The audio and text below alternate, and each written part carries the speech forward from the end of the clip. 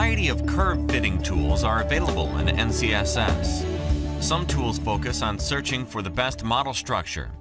Others focus on properly fitting the parameters of a desired model. Still other tools focus on curve fitting with more than one X variable.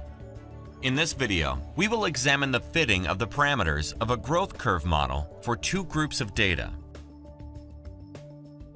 The dataset used here consists of three columns: a y-axis response column, an x-value column, and a grouping column. The data are growth data. The curve fitting general procedure is opened through the menus. The response column is set as the y variable. The temp column is set as the x variable. The type is set for the group variable. A large number of preset models are available, or a custom model may be entered. To choose the desired model, we can look at the documentation to see the general shape of many of the preset models.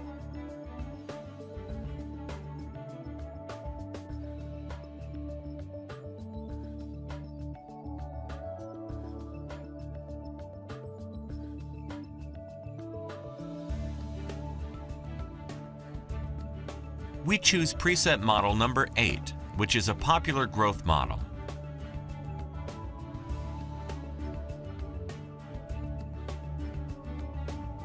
We will leave the reports and plots as currently specified. The Run button is pressed to generate the output results.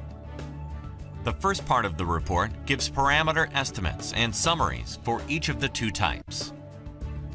The next three sections give statistical tests for the comparison of type 1 to type 3. These tests indicate that there is a statistical difference between the two curves. The combined plot gives a visual representation of the fitting of the two curves. There are a number of additional reports about model estimation and assumptions for each group.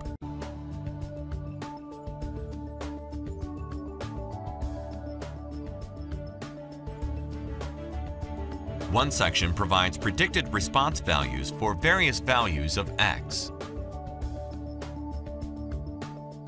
We hope you have enjoyed this brief introductory video to curve fitting in NCSS. We suggest you download and install the free trial to learn more.